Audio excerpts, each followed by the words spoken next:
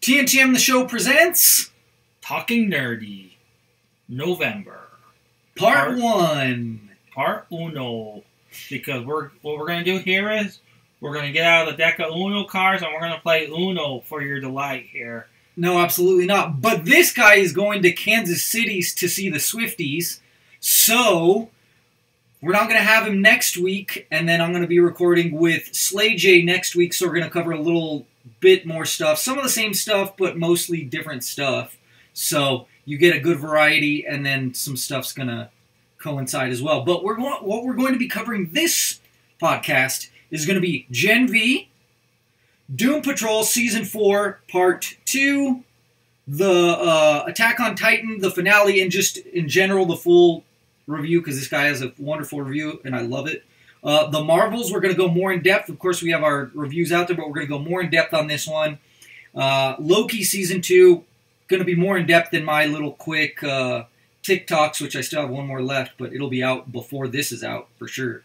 And then let's cover Loki Season 2 because that finished, and you binged it. Yeah. And some people may have seen my TikTok, so let's hear from you what you think of it. Mixed feelings. Yeah. Like, a lot of it I really liked, but I felt like the ending was kind of cheap and cut short. Like, it's a good ending for the character, but at the same time you're like, okay, but you still didn't resolve the issue, really. Well, I don't think you see the effects of him resolving the issue, and that's kind of the problem, right? I feel like this isn't the end. I feel like they left this as almost a cliffhanger ending for another season. Because even with Ravonna, she got pruned, and now she's on that pruned planet or dimension or whatever. So I think she's either going to go after He Who Remains, or she's going to go after Loki, who has done this. Because it was Loki that pruned her, right? So I feel like this isn't over. I feel like He Who Remains is going to end up going after Loki. Because Loki is essentially... Well, here's the thing, is this season was weird because it wasn't like the first season where, like, when he's in the TVA, he can't use his powers. And so in the first season, he's not in like, every time he's not in the TVA, he can use his powers, so you see him use his powers. In this one, it's mostly in the TVA, so you don't see him use his powers most of the time. Until they cut it off. Until they cut it off. But there is this thing going on in this show, I feel like, consistently, where one episode is set up, the next one is like, it's like a 1-2 punch. Like, they just kept on doing 1-2 punches each time. And then, yeah, the ending is somewhat underwhelming, but it feels like too much of a cliffhanger and setup for the next season, instead of like, hey, let's make it was epic, but not epic enough, where you're like, it's almost up to your interpretation, and then they'll explain it next season of like what he's doing. They say, oh, he's saving us, and like, that's what he saved the multiverse, like all the strands. And that's why I say that Ravonna or He Who Remains is going to come after him and be like, no, like, we're going to fight you about this because we don't want this to be happening. What I think would have been a better way to do it was, or maybe explain it better, you know, Loki has always wanted the throne, and he finally did not want the throne and took it grudgingly. Like, with the way things are right now, Thor is not really an Allfather still. He's just kind of doing his thing. It would have been cooler if Loki had to take the Allfather like position to be able to manage the multiverse and increase his power. And since he is still an adopted son of Odin, it's his birthright, so it would have been cool if they could have, like, maybe put that into it to bring it back, to explain why he's able to do it. Because that would have been a lot cooler and made more sense on how the issue's fixed.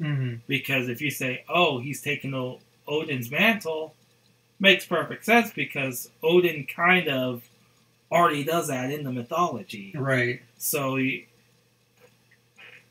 So him doing that, and maybe even like what would have been probably the best thing to do if they wanted to do that route was have Heimdall show up to help him or something.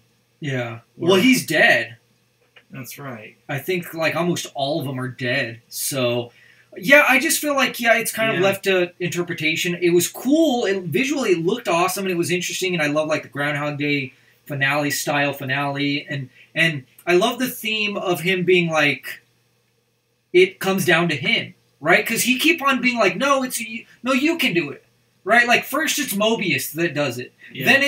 Then it's Timely that does it. And it's like, no, dude, it has to be you.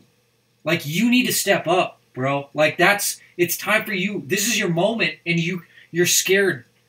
And finally, he accepted that, and that was cool. I just feel like the pacing was a little weird, because, like, it kept on having, like, these climaxes and then dives, and it was just a weird pacing thing, and I feel like the Marvel shows have been doing, or not Marvel, just the Disney shows, period, have been having this weird pacing, because when they do a climax early like that, you have to top it. So if you can't top it, then it's not going to be better, right? Yeah. Like, and that's what's and similar with this finale. Like the moment was cool, but the overall brevity of it wasn't the same level of when it just blew up, right?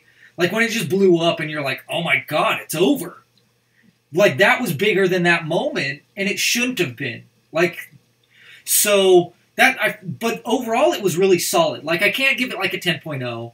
I mean, we don't do that, but I'm just saying, like, you know, numbers-wise, like, I can't put it too high. It's not a perfect show. It's not, you know, close to perfect. It had its minor issues. I love the characters, and I definitely think there's going to be more. I think there's going to be a third season. I think that's going to bring in more of, like, He Who Remains, like, bringing the fight to him, or Ravonna bringing the fight to him, or both. We'll see.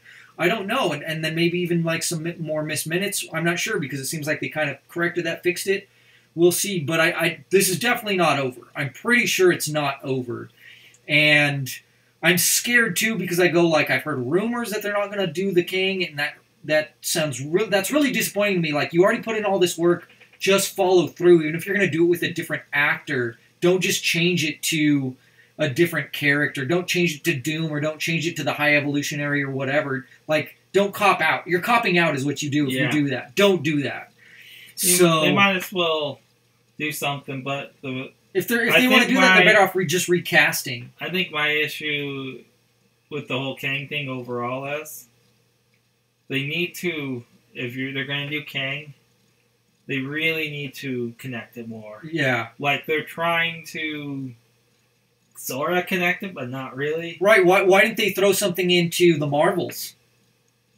Why didn't they connect it in the Marvels? You know what I mean? Like they need to be having it like where Thanos. Thanos was a threat in like almost every movie in one way or another, even if it was one of his underlings, right? And so, kind of in the background. Everything led to Thanos, and every villain, or there should be something where everything leads to Thanos. Like this villain in the Marvels, she was good, and you understood her, and you understood her side. She wasn't going about it the correct way, but she had nothing to do with that, and it would have been cool if he was part of that, to be like, hey, I'm going to put you in this place to set up these dominoes, right? Or something. And they didn't do that, but yeah. So what grade would you give Loki? I wouldn't give it a must stream, but I'd give it a stream. Yeah, it's definitely a solid stream for sure. Definitely a solid stream.